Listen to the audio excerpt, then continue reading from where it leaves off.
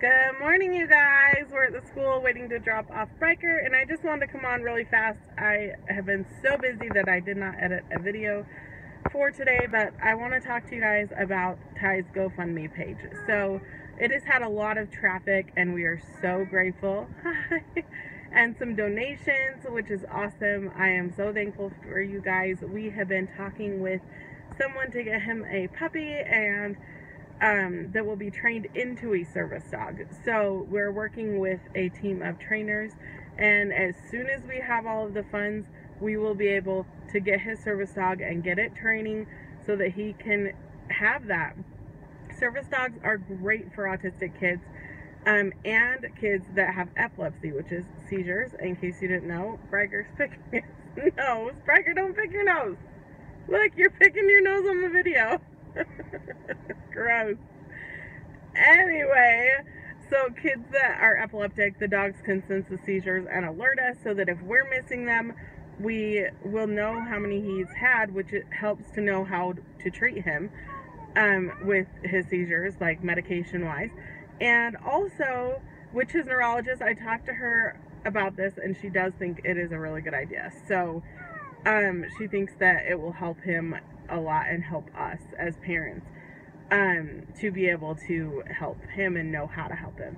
And then as far as the autism goes, service dogs are great for autistic kids, and they're so intuitive. They kind of get in tune with each other, and the service dog helps keep them safe is what it does. And so basically a service dog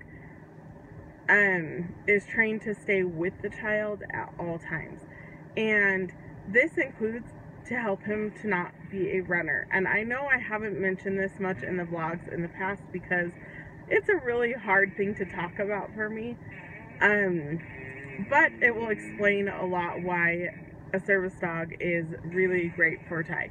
So Ty's been lost a couple of times. He's been lost twice. And when I say lost, I don't mean like find him in a few minutes. I mean like we had to call search and rescue. He was missing for hours at a time. And it's really, really scary.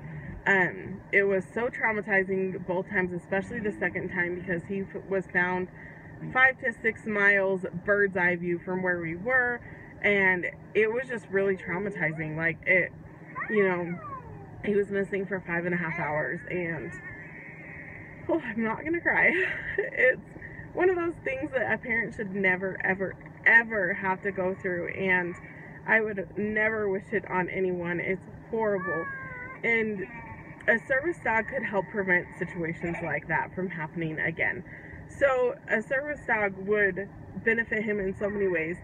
It would be trained to stay with him and bark until he is found, which is something huge for him. So anyway, I am rambling now and I'm gonna go, but I just wanted to let you guys know that we are campaigning for that. The link will be below the video that says help us find a service dog for Ty, or get a service dog for Ty, and then later I will put it below this video as well. So that's all for now, guys. Thanks for watching. Subscribe if you're new, and we'll talk to y'all later. Bye!